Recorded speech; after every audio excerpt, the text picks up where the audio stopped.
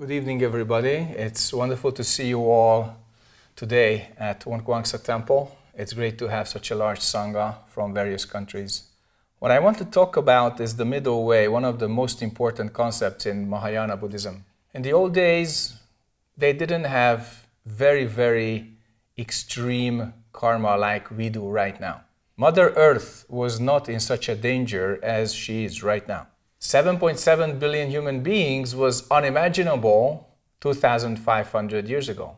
In fact, by scientific estimates, in the Buddha's time, there was between 100 and 150 million human beings on Earth. In Jesus' time, 200, 250. And then 1 billion was hit about 200 years ago. When the Buddha talked about Samsara and Nirvana, people's experience was very different. Life was stressful, sometimes dangerous. You had to work really hard. There were wars, it's true. But resources and space, these things that do not talk, they were much more plentiful.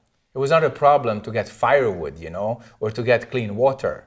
And if it was good times, then producing food was actually quite predictable. What was samsara at that time? Everybody lived and died, maybe shorter lives, but in the Buddha's time, ascetics, yogis, they lived very long lives. So samsara had a very different understanding than now. There were no zeros and ones, no internet, no information age, not such a fast-paced, information-loaded life. Nirvana also had something really interesting. It wasn't just peace. It was like not having to be born. Samsara was the constant or perpetual life and death cycle, which most sentient beings cannot leave because of their attachments. Now, if we just get a little rest, oh, that's nirvana, that's fantastic. So after the Buddha's time, few hundred years pass and new phenomena begin to appear. Buddhism develops and tens of millions of people begin to practice that and have their own understanding of nirvana and samsara. They took things to the extreme very quickly because practice gave them very good path to awakening, to extinction, to have no dualistic desire, anger, and ignorance. And then there were super ascetics, the Hinayana hermits, also later the Taoist hermits that really took things seriously. They lived a very correct life. They woke up, nirvana. So there were sentient beings like everyday people who supported monks and nuns and gave a lot of energy for these folks to attain awakening. What was the relationship between the two? As society developed, more and more human beings lived at higher and higher standards. Monks and nuns became more and more proficient in their practice. The distance, the gap between monastic and lay got bigger and larger. And then some concerns emerged. Let's say you support a Sunim or a Bante or a Lama for a long time, and you're a layperson. And then you are told that you get merit. That's the good result after supporting somebody working for Nirvana. But in the old doctrine, you stayed in samsara, being born life after life after life after, unless you cut your hair, become monk or a nun, then you take the high road, towards enlightenment. Monks and nuns gave up everything, lived a very simple life, but they went into the sunset and never returned. So the distance between those of us who stay here and those who leave and never return just got bigger, bigger, and bigger. And people began to ask questions. If I support you, you attain something, I stay in samsara, you go into nirvana, so how does that really work? And then came, instead of the concept of the Arahan, the purified one, the never returner, another concept called bodhisattva. Whatever awakening a human being attains is used to save another human being from suffering. And give it another few hundred years, and 14 generations after the Buddha, with Nagarjuna, the great philosophy of the middle way was born. So it's called the Madhyamaka, the philosophy of the middle way. In it, there's something that was really not said before, that samsara and nirvana have the same substance. That's why on your precepts paper, you read, holy and unholy are empty names. It's on everybody's 5-precept paper in a poem by Zen Master Sung San. And then something really began to connect in people's minds and lives. In Theravada, you read 3 important marks of existence: impermanence, imperfection, interdependence. In Mahayana, you have something more: the interpenetration of all phenomena. Originally, phenomena have no characteristics. These characteristics are created by mind alone. And then something interesting began to appear, and we started to return to mind as the central concept and not nirvana as the final goal. You're gone. What do you make right now? Do you make samsara? Do you make nirvana? If you don't make anything, then everything is clear just like this. And especially in Chong, Son, or Zen Buddhism, there's a concept called suchness or thusness, that things are just like this. The sky is just blue. The trees are just green. And this thusness or suchness is the foundation of the middle path or middle way. When you look at the 10 ox herding pictures, you see how the cycle goes from picture 1 to 10, sometimes 11, and then feeds back to the first. Because when the master approaches the city, then picture 1 appears, the student. And that student is looking for the prince of the ox. If you look at similar imagery of Hindu or Indian, Tibetan style practice, you find something very interesting. There is a picture with a white elephant and black monkeys and a very winding path from bottom to top. Bottom right, there is the family home. And when you leave that, your nature and your karma begin to fight. White elephant and black monkeys and little devils and temptations and whatnot. And then you have to take this winding path, hairpin after hairpin, conquering your own hindrances. And then you reach Tushita heaven, the top of the picture. But between Tushita heaven and the family home, there's no relationship. There is no returning. In Mahayana, especially in Zen, when we say wake up and save all beings from suffering, the two are actually closely linked. One does not work without the other. How is it possible that you disappear into the sunset of eternal bliss and Tushita heaven and your friends and family are suffering on this planet? And that's why the middle way means Mahayana. Mahayana means we practice for all beings. So monks and nuns, they go up to the mountain, and then after some time, they come down to the valley and they start to help and teach other people. And that's why lay people who can manage their lives in such a way that they find time to practice, they begin to improve their own quality of life. Another central concept of Mahayana and Zen is Buddha nature. Actually, we don't know what that really is, but it works beautifully because this is the only thing that is really identical. Our bodies are different, our thinking, our emotions, our speech, our actions, our soul also different. Our true nature is the only thing that is beyond this. If you say same, mistake. Different, also mistake. If something has no name, no form, how can it be same or different? But when we give basic instructions, we can say our Buddha nature is the same. It's not a bad thing to say that. So Buddha nature sounds very good. Potentially, we are all Buddhas. Wonderful. But it also means that it's your job to wake up. Nobody can wake up for you. Nobody can take away your karma that you made, only you. We have this wonderful question, oh, I can get enlightenment. Yeah, clean your room. Yeah, you can do that. So freedom and responsibility in this way, in fact, in all Asian views, they come together. Causality and created by mind alone, all together. In the West, we like to separate the two. I do whatever I want. Nearly 30 years ago, when this country was changing into something supposedly better, there were many interesting scenes in the beginning time of democracy. Nobody understood really what democracy and freedom were. So somebody started to smoke in a shop, in a supermarket, although it was very clear that it's forbidden to smoke there. You know, somebody asked him, say, why are you smoking? It's not correct, it's forbidden. He said, there's democracy, there's freedom, I do whatever I want. Then somebody came up to him, took the cigarette out of his mouth and shoved it in his face a little bit. And he said, what are you doing? Why are you so violent to me? Then the other guy said very calmly, you said there's freedom, I do whatever I want. So this is very interesting concept, and this limited or childish concept of freedom is very dangerous. But responsibility is also something we have to clarify. Because sometimes people feel that they themselves as an individual, they are responsible for the whole karma of 7.7 billion human beings. That I am the reason why this world is so bad. So if I sacrifice myself somewhere, then everything disappears. And everything will be better without me.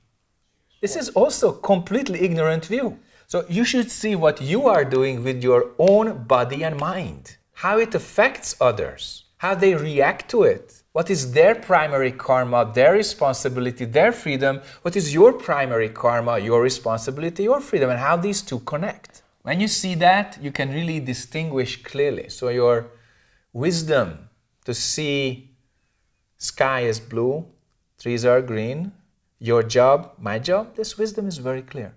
But you also perceive your substance, my substance, all being substance, same substance. So when you are really on the middle way, then everything becomes very tasty, very quality oriented, and you see things and people for what and who they truly are. So life is not just Samsara, Nirvana, black and white, good and bad, me and the rest of the world. No, you see it much, much more refined. And this moment is the treasure house of everything. Just now you can attain the middle way. Just now you can see things as they are. Just now you can connect to people and see for who they are. And that's when our path appears. That's when our direction appears. So whether you hold the steering wheel of your car or not, it goes through space and time. So you better get to the steering wheel and get some sensible control. Time and space and causality, they do not wait for you. So either we grow up, we become mentally adults, or we start to blame this world for our own unfinished karma. Your choice. Don't think it's insignificant. You are very important as an individual. What kind of mind quality do you have? What kind of life do we live together? This direction can determine a whole community. That community can have an effect onto a larger community, etc., etc., etc. If you practice long term, you can see the effect on your family and surroundings, how it works. Some people cannot tolerate that you are practicing the Dharma because it makes them change. Without you directly inciting or wanting any kind of change, just because you are connected, that changes them. In the Oriental wisdom, they say somebody becomes monk or nun, the merit affects 7 layers of relatives immediately. Maybe it's a little bit far-fetched, but I can personally verify, seeing my family, other monks and nuns' families, that it works like that because our hearts are connected by our karma. And if you practice the Dharma, that spreads through this channel. So you do not have to explain yourself or convince people of what you're doing as Zen practice. Live a clear, observable, simple life and help other people. Naturally, including your family, friends, maybe even your adversaries. And then something interesting begins to take effect. It's the spontaneous function of the Dharma. I cannot describe it any better. It starts to affect people, and then we start to really realize what it means to live on this planet. So do not underestimate your own individual practice. Do it. Perceive cause and effect. And be inspired by success and failure. So if you have any questions, feel free to ask.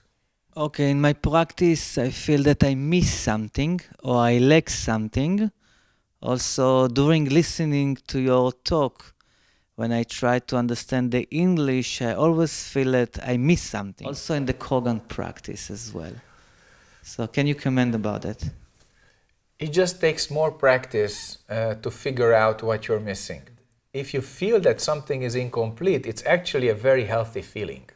Imagine that you start a 6-course Shabbat dinner, and after the second, you feel full. It's very unfortunate. If you are full with the falafel and the trina, no space for the halva. Okay? Steve Jobs used to say, stay hungry, stay foolish.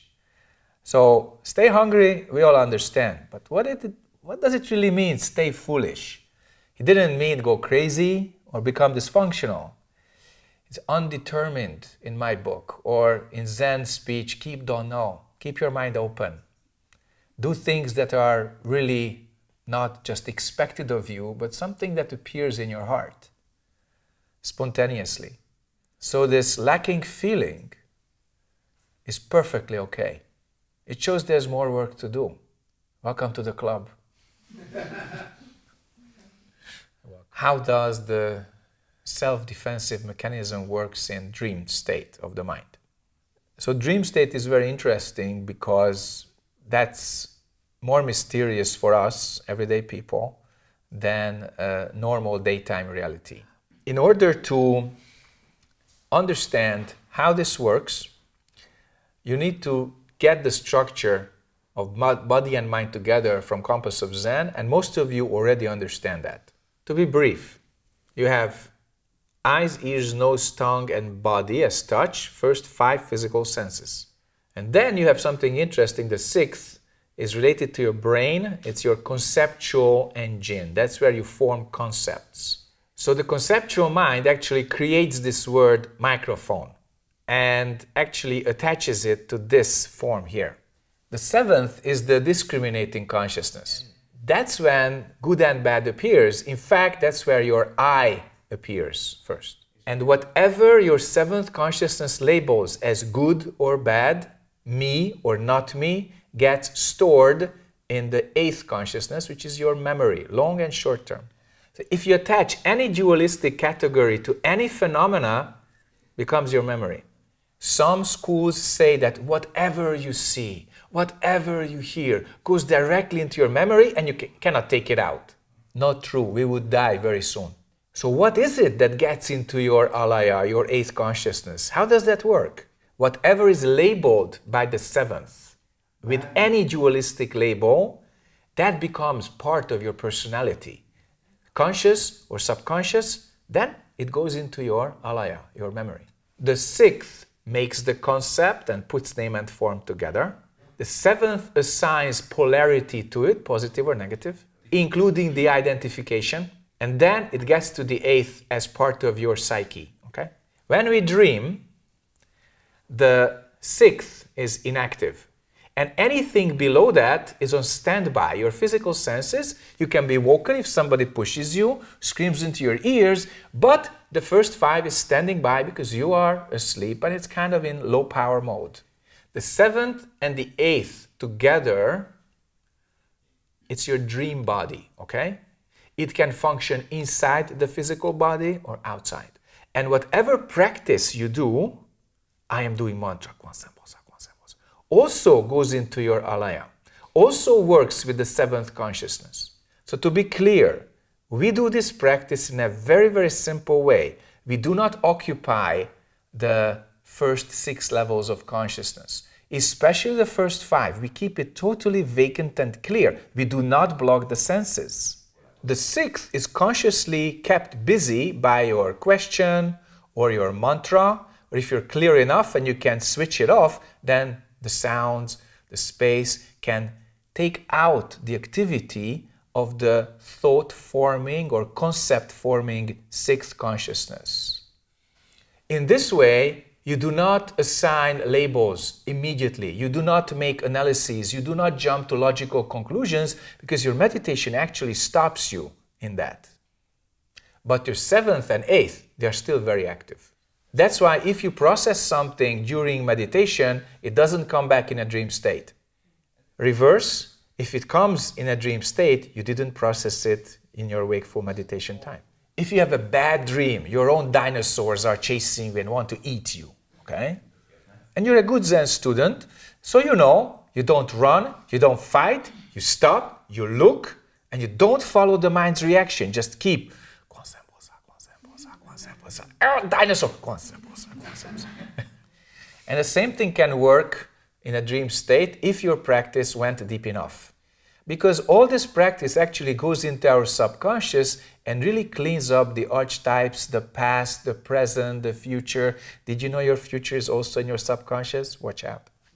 So during your dream, if something really extreme appears, your meditation practice has already taught you some drill, some kind of discipline. Return to your practice, don't follow the mind. When this happens in a dream state, there are two outcomes. You wake up or your dream continues undisturbed. And some of that you may remember because you pat yourself on the shoulder. Oh, very good. Don't do that. Because the next bigger dinosaur comes. Don't do that. If you wake up, then you had to wake up. And when you remember a dream, especially a recurring dream, then it's important to look at it with the question, what is this? So originally, this question, what is this, means you attain your true nature. Sitting, standing, walking, lying down, in silence, in speech, dream state or being awake, in the body, outside the body, being born or dying, constantly without interruption. What is this? Now you can use this awareness. If you can keep this, man, this is really something. You can use this awareness to focus on an object of the mind and see the cause and effect relationships. And in a dream state, it can be the difference between a very, very sweaty and bad and binding dream or liberation and understanding and insight. So keep your practice. That's all. If you know you are going through some rough stuff, you can do some bows before going to sleep and hold on to your mantra, like your kind of security, rope, and then go to sleep. Sometimes when people are very disturbed and they are about to go to sleep, another person asks them, do you want to take all this into your dream state? So chill out, relax, clear your mind while you are conscious, then bail and go to dreamland. Don't be afraid of death, it's coming. Don't worry about that. Rather, look at yourself. Is this the way you want to pass on? Is this the soul you want to put to your next body? Hello. Keep going. I have two questions. The first one, when I ask, what is this? What are I supposed to do after that? Ask again. When I ask myself, when something comes up. I understood your question. I already answered it. So what should you do after you ask, what is this? Ask again. With every in-breath, you can ask this question. And when your mind is really in the groove, you can make it to every other in-breath. And a couple of months or maybe a year of practicing, and then you can, don't look at me like that. You can be so familiar with this that the mind actually doesn't need to use the words of the question, but the question is there. So when you say practice or when you process something in a meditation, you mean keep asking, what is this, what is this? And that's the only process you need. Everything else is spontaneously done by 6, 7, and 8 consciousness. That's all. Don't touch it with the 6th. 6th is your thinking mind. Okay? That's where your cleverness, analytic and synthetic and other processes are, and we want to put things right with our thinking. We can't. In fact, thinking made the mess. So cut off thinking, return to your substance, stay in your tanjon, let the upper 3 major chakras spontaneously empty out. That's cleansing. And ask the question again and again and again. That's your refuge inside. Okay? And the other question is about relationship between teacher and student. Terrible. Student tries to learn, teacher tries to teach. That's terrible. But I would like to ask about double teachers and the end of the relationship. I'm not answering it. That's how it ends. If I answer your question, the relationship never ends. So commitment is the key word. Out of that comes loyalty and practicing in the same space and attaining the mind that the great Buddhas and patriarchs followed. Teacher and student, how are they different? Teacher must be ahead of you quite a few years and understand you better than you understand yourself, plus have the motivation to really teach and help you. True teacher leaves your autonomy, but puts light at your karma from an angle you would never see it. That's why it's so disarming. Sometimes it's very painful, but you see and you say thank you. Then you become more adult, and the teacher never takes your homework, never takes your freedom, and then the student can grow. In fact, if you grow, you get more responsibilities and more tasks. That's how you know that the teacher acknowledges your progress. Then there is some respect, soon, which is earned, not commanded. And what's very important that at some point, the teacher acknowledges the student's maturity and young teacher appears. In Zen, it takes a lot of effort because we don't talk about thinking or learning or just reading books. Attain. Practice and attain. And that will manifest very clearly and spontaneously, and then you will be in the position to help all beings. Teacher-student relationship, it never ends. But in the meantime, the student becomes a teacher. And new student appears. I have a situation in my life that repeats again and again. And I don't know how to see the cause and effect of this situation. And I don't know if I want to change how to see the cause and effect and how to change it. You have a blind spot. You say there's a situation which repeats. And you also say you don't understand cause and effect. You don't understand the cause. But then how do you see that it repeats? You recognize the repetition, you also recognize cause and effect. Without recognizing the cause and effect to some extent, you wouldn't even recognize that it's repeating itself. So, in other words, what is it in the process that you do not want to see? Maybe it's something unpleasant. Maybe it's something that would mean you have to change your own view of yourself. And it can be painful, I know. But, we have a faith in the path. And we want to make the path more wide or clear to other people. And also some people sometimes have difficulty to understand the path. Also, we have the faith that it can help them. So he asks how together we can make the path more accessible or clear or wider to other people. You already understand this. We cleared the question in the interview room today. Do you remember that? What was that? What he remember, it's the believe in the way and understand the way. That's okay as a description. But how we act, how we speak, that's very direct, okay?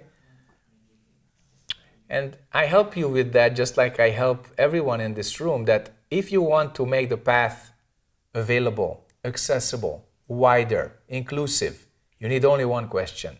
What is that? How may I help you? That's all. People will respond. Zen is wonderful because we teach by example, we teach by way of life, we teach directly, we don't have to convince, we don't have to explain. It's much more simple than people think. You inspire people, come on. We already talked about it. Just keep doing what you're doing. People will be naturally attracted to the qualities that you represent. And you don't even have to ask. They say, please tell me how you are doing this. You know, that's all. And then you get to their territory because they invited you. And then they open up and they say, okay, I have this and this problem. You're 84. How do you manage, to live like this? Say, well, you're 1/4 of my age, but let me tell you something. It's not that it's not that bad.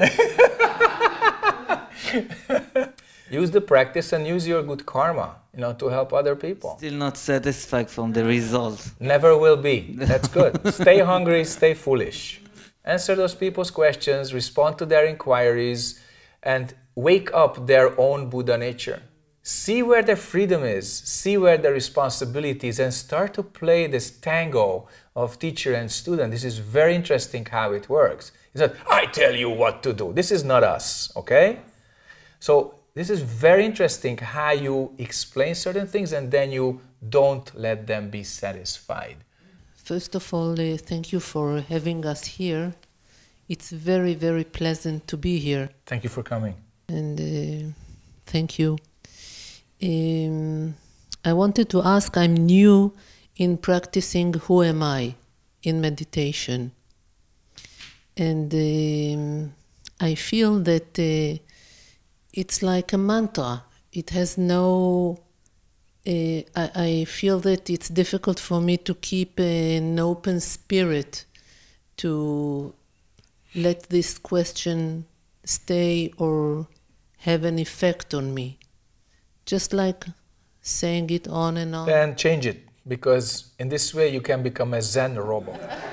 I don't want to be a Zen robot. You won't be. I can promise that. You're much more alive than that. So with who am I, you can practice that, but soon it becomes like this self-contained cycle, and it becomes kind of boring. There are two problems with who am I. The who and the I. Everything else is okay.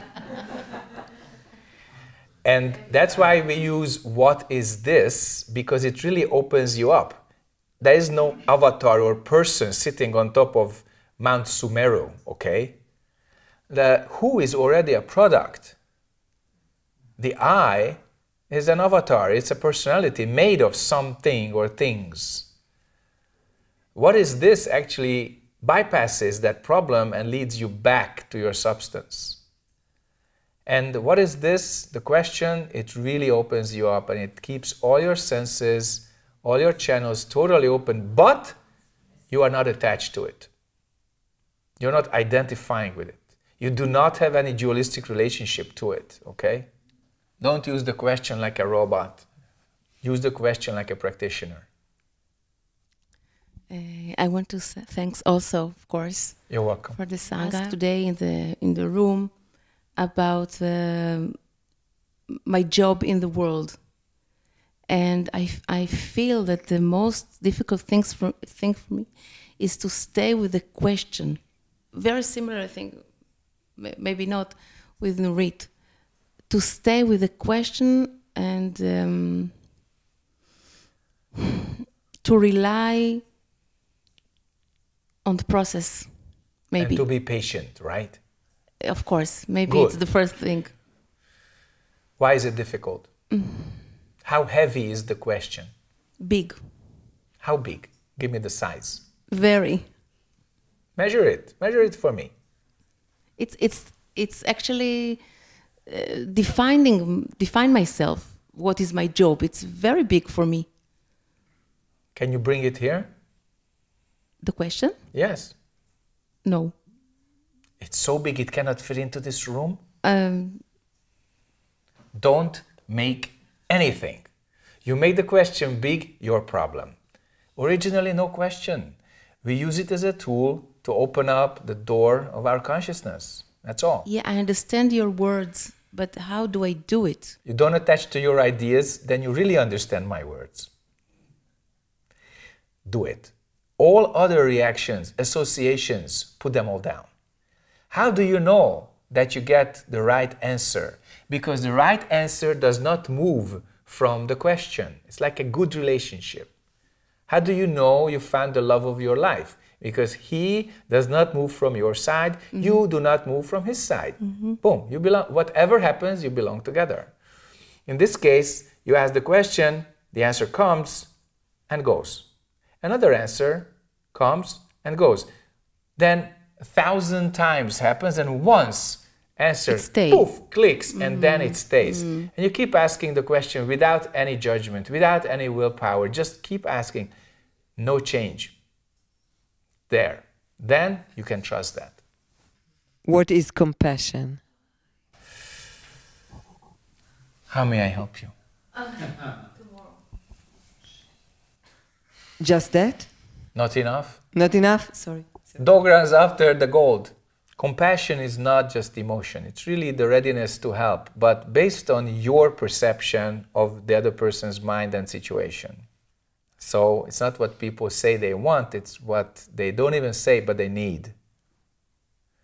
And compassion means you really attain another person's heart and mind and situation.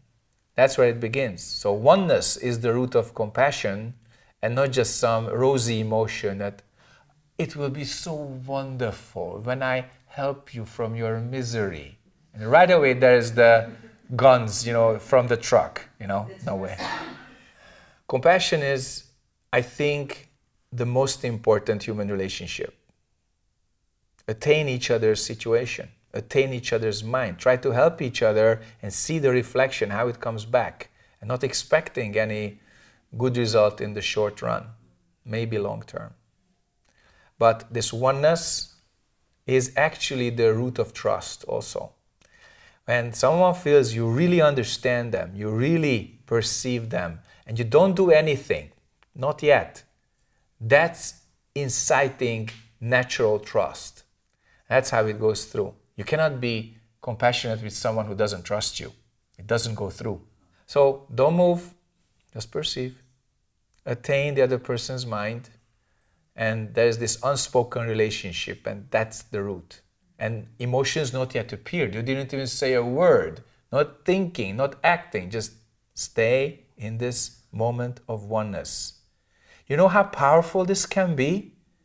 They sit in the same room with you and they just begin to cry because they feel so mellow, so much melt inside. It can happen like that. And then you can use that correctly. Correctly using this is a huge responsibility because the Dalai Lama said, I have a good news and the bad news. Which one first? Okay, so, sir, please, good news. With loving kindness and compassion, you can achieve anything. Ah, this is wonderful. So now you said bad news, so please tell me the bad news. He said, with loving kindness and compassion, you can achieve anything. Be careful.